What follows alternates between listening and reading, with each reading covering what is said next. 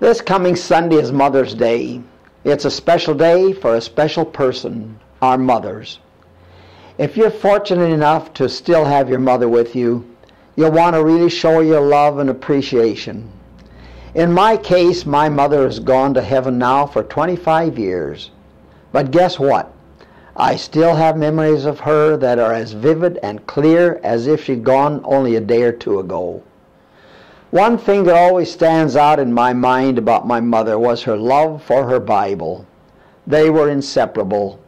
It was a holy book because it was the Word of God, which means it was totally reliable and that it will endure forever. As the Psalmist declared, "Forever, O Lord, thy word is settled in heaven." Psalm 119, verse 89. It was just as Jesus said, "Heaven and earth shall pass away. My word shall not pass away." Luke 21, verse 33. Not only was it eternal, but it was holy. It was God's Word. We never so much as placed a sheet of paper on the Bible. It was sacred, and she was right. And then, too, the Bible was the final word. She never doubted God, never doubted what God said in that wonderful book. If God said it, my mother believed it without question. I hear about people questioning God. Why did you do or do not do such and such a thing? My mother would have been appalled at how some people question God. That kind of thing never entered her mind. God was God. There wasn't anything too big for her God. Only an imbecile would question God. And so it was from the Bible. My mother found her courage for the day, strength to carry a heavy load with a family of 7 and 2 or 3 hired men as well. She relied on the promises of God that said, "I can do all things through Christ which strengtheneth me." Philippians 4:13. And I know that the sacred book made heaven more real to my mother. She never doubted God for a minute, so the promises of heaven were as real to her as life itself.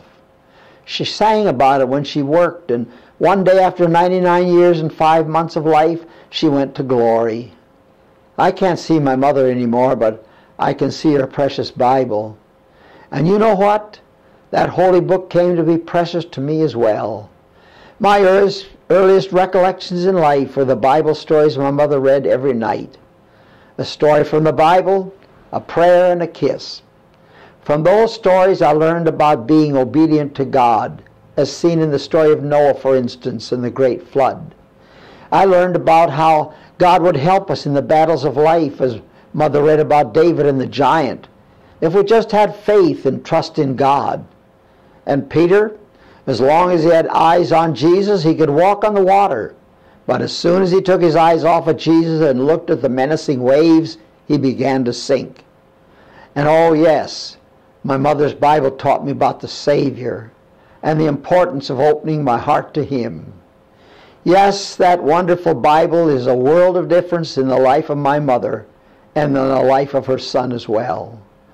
Heavenly Father, I thank you for my mother. I thank you for the Bible she so revered. I just pray that all of us will love that book and love our mothers. In Jesus' name, amen.